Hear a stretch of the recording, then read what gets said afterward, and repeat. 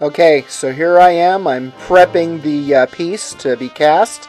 Now this Lincoln piece and this portrait that I've done need to be cast in silicone rubber.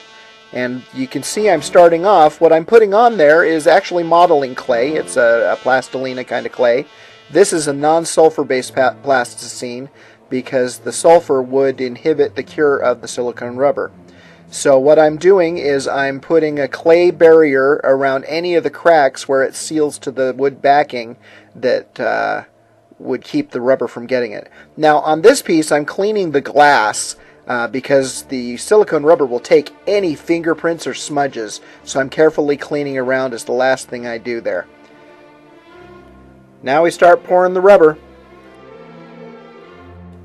Don't forget to spray a release agent on the glass. It'll make all the difference when you're trying to remove it. Okay, now here we're going to continue pouring the rubber. Now I'm pouring it in a thin stream, and that helps reduce the bubbles. The purple color is just the catalyst color. It indicates what speed the catalyst is going to make the rubber go off at.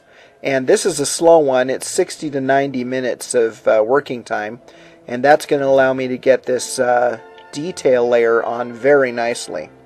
So as I work around, you can see I'm dripping it on. You shake and bang the board a little bit, and there's me with a nice fine soft, very soft tipped brush. And what I'm doing is I'm working it into the details and making sure that I don't have any bubbles or any blank spots of the rubber. So I'm going to work it in, especially around the face. You saw me starting to work with that. And then I'm getting in all these little undercuts that might have had a little bit of bubbles going on. So as I work along the piece, I just move bit by bit. And this is the reason why I use this catalyst that has the slower cure time, because it gives me plenty of time to get in there and get those details in before the rubber starts to firm up. Now this is a little bit of a tedious process here, but it's very important to make sure. And I'm pushing that rubber around. I'm really not trying to touch the clay underneath. And here you see me with the spatula. This is on the smooth parts, but I'm just smoothing the rubber around and really forcing it into the cracks on that straight piece. So this is going to give me a good coverage for the first layer of rubber, and we're going to go from there, just making sure that we're constantly checking for air bubbles and any discrepancies. The rubber uses different catalysts to speed up its set time. This one's the slowest, the purple, at 60 to 90 minutes. The yellow is 30 to 35 minutes, and then the red is the fastest set time of 15 to 30 minutes. They can all be mixed to get the time you need. Okay, this next layer of rubber is a different color so we can gauge the thicknesses and know how many layers we're going with. I also added a thickener in it so that it'll hold up and not just drip off of the vertical surfaces. In addition to that, I'm making sure to build up all of the areas that are thin from the first layer.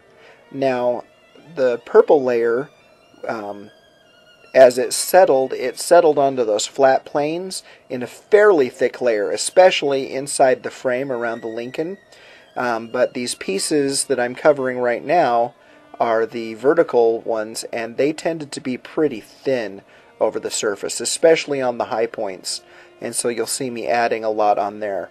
I started with that little brush on the face just to make sure I was getting all the little details in the nooks and crannies. Right now I'm making sure to get those edges, because on corners, especially of flat sharp corners, the rubber will just drizzle off, and that's why we use a thickener for the second layer, and it gives me a good thick place to start for our third layer. This third layer is using the 15 to 30 minute catalyst. It turns a nice bright pink. It was the the red catalyst in the bottle. And it works really well for getting on a nice layer of rubber real quick. You don't have to worry about details with this one. In fact, you probably shouldn't be doing this one for detail layers unless you're doing a very small piece.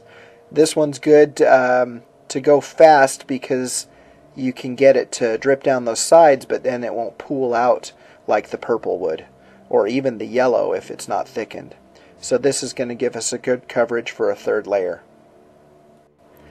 On this piece, I decided to do one extra layer just to make sure I had the right thickness, especially over Mr. Lincoln. I wanted to make sure that those high points were covered and it wasn't going to be too thin. I hate a mold ripping on you, and it's worth it to spend the extra time and a little bit of money to make sure that I've got that. Now what I'm cutting up right now are going to be registration marks to anchor the rubber into its mother mold of plaster. And that's going to help it to align properly, especially on those flat planes. It's nice to have something that's sticking down in so that the flat planes can lock into that mother mold.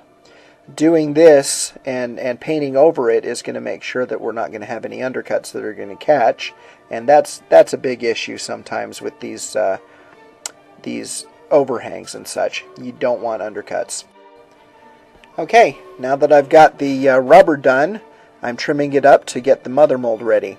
So the mother mold is going to be in a hydrocal plaster, which casts nice and strong. I'm going to do separate molds for these two pieces, obviously, because I don't need to have them both cast at the same time each time. Now I'm butting these right up to that wood because I really only need the face plate of that Lincoln piece. I'm not casting the sides of the wood. There goes the release agent. The first layer of plaster to get right around those corners. I do that because it helps seal up the corners quick. I mix a hot mix that's going to cure real quick, and that'll keep any gaps. Otherwise you'd have to clay the edge and make sure that you don't have a leak. So now I'm mixing up more hydrocal. I'm going to be putting that on, and then I use a fiberglass mesh reinforcement. It's the same stuff that they use for the EIFS stucco. It's a great fiberglass mesh, square mesh. And then what I'm going to do here, I'm not going to cast a solid mother mold, so I'm not going to cast it up to that ridge, which I could be doing, but it's kind of a waste of the extra plaster. So what I do is I anchor those screws in with some wires, and then when I add the other plaster, it pours in and sets, and then I can actually adjust those screws to give me a level. And so it's basically like table legs that are going to allow it to be level for when I'm casting it, which is really good if you don't have a perfectly level casting table all the time, or a perfectly level mold making table, which this is the case. And this rubber, or this plaster, was starting to get hard on me, so I just decided to mix up some more. So we're putting it on. This is a one-off casting. I know I don't need a real hard thing. I just need to make sure that I've got the rubber set in. So you can see how quickly that rubber was ready to, or the plaster is ready to come off. And I trim up the edges. The hardest thing is to get it off the first time. Now that was me loosening those screws so that they're not poking in by any chance when I'm trying to remove the piece. So we're going to pop these off the board. See, that one came off real nice. The Lincoln piece, that's going to be more of a challenge, especially with all those undercuts. See, there you go. That one's ready to be cleaned up a little bit, and we can make our first casting with that one. Now this one's going to be a little bit more of a challenge. Anytime you have those this going on, what's going to happen is you're going to have a problem with a vacuum. So what I'm doing is I'm breaking up the vacuum. There we go. Broke out the vacuum. And then I need to get the rubber off. I'm checking all of the points, very carefully pulling it up at the edges. Now we're going to have a little bit of deformity on the clay, especially in that boot. That looks like I'm going to tear the foot right off, I think. But it looks like it's coming out nicely. Didn't get tucked under too bad. And there we go. On a high relief or a 3D sculpture like this, we're going to have pieces come off into the mold. Now, if you haven't already put in separators, as if you were doing a two-part mold or a multi-part mold, you're going to need to take a little razor blade and separate the mold a little bit to break those out of there. But that's not a big deal. It's a good mold, and this is going to make great castings.